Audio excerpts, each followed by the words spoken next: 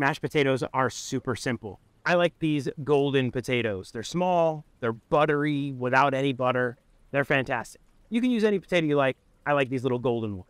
Get yourself about 2.5 pounds of them. You can double it if you need a bigger recipe because you got more people, but 2.5 pounds feeds my family of 4 just fine. Peel them, chunk them up into roughly the same size. Do your best. Doesn't have to be perfect. Get yourself a nice heavy bottomed pot.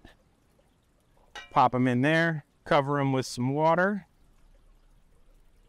And we're going to cook these for, I don't know, 15 to 20 minutes, just until they are fork tender. Don't go by time, go by tenderness of the potato. All that means is when you take the potato, push your fork down into it, it mashes nicely. Now, I happen to be quite lucky and have some fresh herbs behind me that I grow. I have some basil.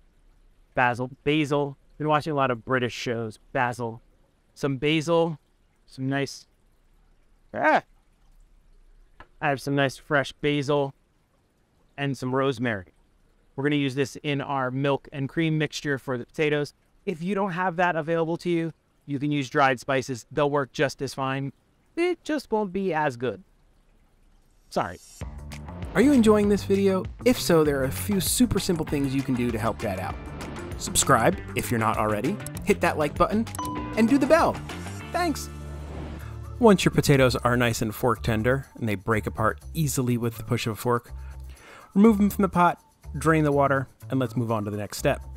Add in a 1/2 cup of heavy cream, a 1/2 cup of milk, 2 tablespoons of minced garlic, a tablespoon each of rosemary and basil, and a whole stick of butter.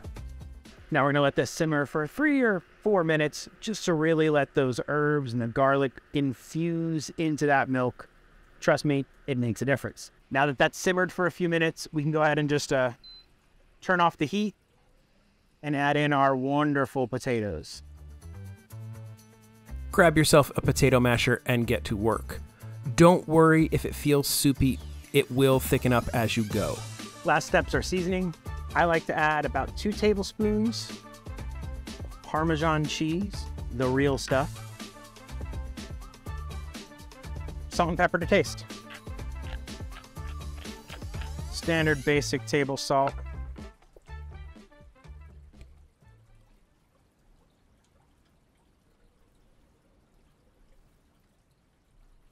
Oh, those are fantastic.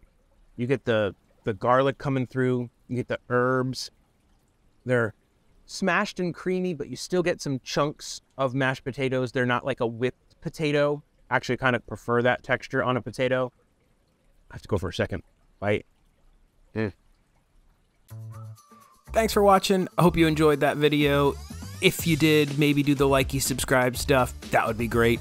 Consider watching one of these other videos. They're pretty fantastic. At least I think they are. I think they are because I made them. So maybe consider watching them. If not, I don't know, go do something else. But have a great day. All right, bye.